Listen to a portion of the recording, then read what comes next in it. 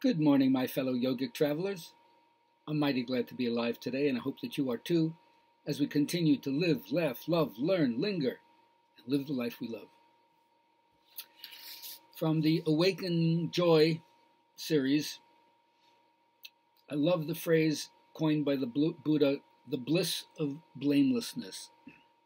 He says, for one who leads a virtuous life, it's a natural law that remorse will not arise. You didn't do things that you're sorry that you did. For one free from remorse, it's a natural law that gladness will arise. You feel good about the choices you made. And for one who's glad at heart, it's a natural law that joy will arise. So it's interesting how doing your best to be a morally straight human being, improve your ethics. It's called yama and niyama in yoga. The positive feelings that you have will motivate you towards skillful actions. People make bad choices out of habit and confusion, ignorance. When you're feeling tired, when you're feeling stressed, when you're not taking care of yourself, when you're in a hurry, if you drink too much or indulge too much, if you're pissed off too much, when you feel threatened, when you feel joy, blamed, all those things compromise our joy. And we go on automatic and unconscious habits take over. And that's when we conveniently disregard what effect our actions might have, not only on ourselves, but on other people. Some people feign helplessness when things spin out of control, and then they avoid the responsibility and forget about the consequences of our actions. But we are the inheritors, the heirs, H-E-I-R-S, of our actions. So, as my teacher would say, meditate and check out where the bad odor is coming from. It's like the bottom bin in the refrigerator where there's been rotting vegetables that's been there. You know, you open it up, you see it's there, you don't want to deal with it, and you close it back up. So maybe you'll cringe at what you've done in the past. Maybe you'll shudder with guilt or sadness, but you're not off the hook.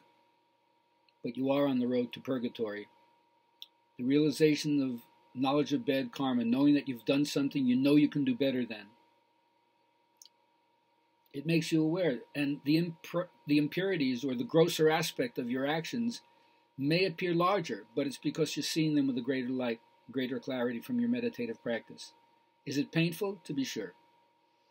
Is there a price that we pay for becoming more conscious? Absolutely. But you can no longer pretend you don't know any better. Now you do. You can't get away with nothing. Can't get away with anything. But why would you want to get away with anything? But now at least you know you're no longer hurting yourself or other people in the way that you had before. No longer capable of doing that. You want to be at peace. So go beyond any kind of accumulated disgust and self-judgment and realize this is not working for me anymore, and find out what the bliss of blamelessness is all about. Once there was a horseman who saw a man who was sleeping and saw a venomous snake slip into the man's mouth down into his body. So without wasting a moment, he spurred his horse on, got to where the man was, and started beating him mercilessly. And the man was saying, "What are you doing, you enemy of humanity? What have I done to warrant this?" But the horseman kept beating him, and he beat him so much he moved him over to a tree where there was rotten apples. He made him eat the rotten apples, and then he moved them over to where there was a spring, and he made him drink the water. And when he did, he vomited out the venomous snake. And the men saw what came out of him. He said, "Oh, I didn't realize what you were doing.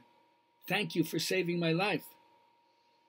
But then the horseman said, well, he said to him, maybe I should have told you. Why didn't you tell me? I would have listened to you. He said, there was no time, number one. Number two, you would have either denied it, or you've been so afraid, or you would want to go back to sleep and forget the whole thing. And there was no time, which is why I had to act the way I did. And then the mysterious horseman rode off. I guess this is some kind of allegory from Rumi, right? Yeah. We've all swallowed some stuff, and we're asleep and don't even know it. Some other influence has to come by and awaken us, even if it seems with harshness. They say the opposition of a person of wisdom is greater than the solidarity with a fool. So don't be supported by the fool within yourself or other people. Take the harsh treatment if you need to, so you can vomit out the poison stuff that's inside yourself and move on.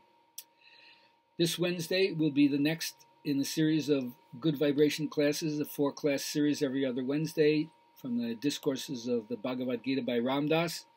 And then on Thursday, I'll have my 9th in the series of 12 Dharma Talks for Flourish Yoga on the contemplative path. Hope you can join us. Go to the website, GabrielHalpern.com. Have a lot of free loads for you. And by the way, September 5th, this is, it's the beginning of Labor Day, isn't it? Oh, registrations for the Mexico vacation have begun. I already have one. And so our 25th year should be a great blast. Check out the website, sign up February 25th to March 4th in 2023. Look forward to seeing some of you there with me. Love to have all of you there, but we'll see. Anyway, contact me. Have a great day.